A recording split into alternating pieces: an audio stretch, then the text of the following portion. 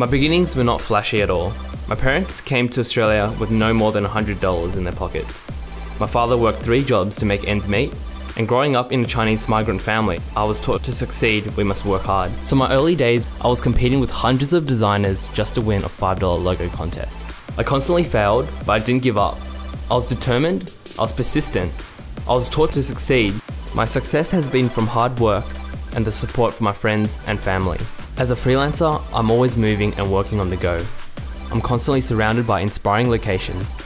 The Microsoft Surface Book has empowered me to do so. It runs my entire Adobe suite, I'm seamlessly connected to all my apps in the cloud, and I can also sketch on the go.